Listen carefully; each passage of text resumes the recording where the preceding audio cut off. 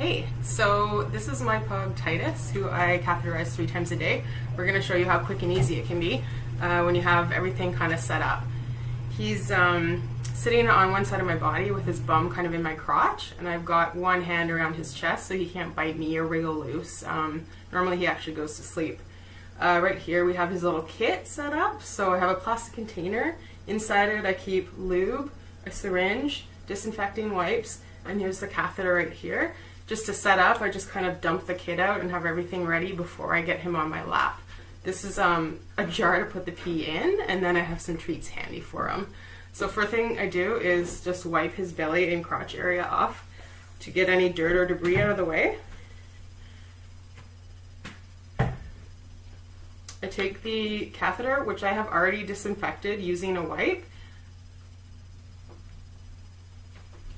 I put some lube onto the catheter.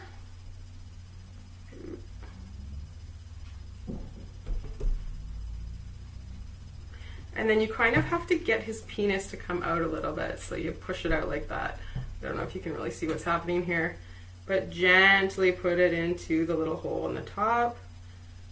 And just kind of slide it in. Your vet can tell you how far to push it in. You don't want it to go too far and to hurt him. So ours is about there. Attach the syringe, and then you just gently suction.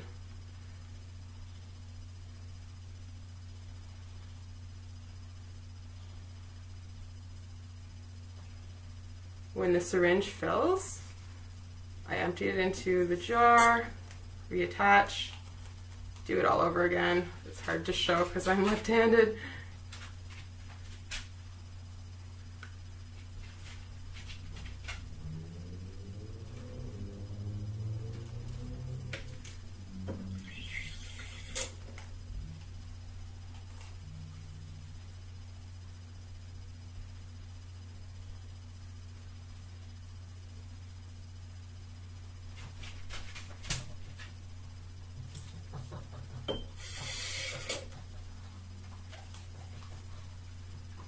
And we just keep doing this until it slows down or it's empty, or like we realize his bladder is empty.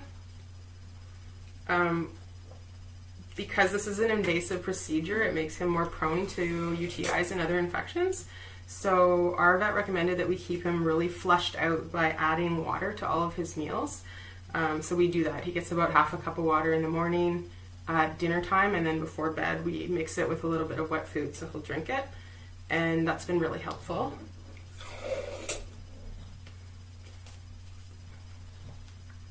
We also give him cranberry supplements, something called D-mannose, vitamin C. Okay, so I think we're almost at the end. I'm going to take the disinfectant wipe and just clean the catheter as I remove it from Titus.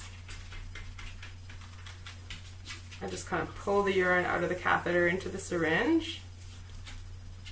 I'll set it aside. I tuck him back in. Wipe him down. Give him a little treat if he's feisty. And off we go.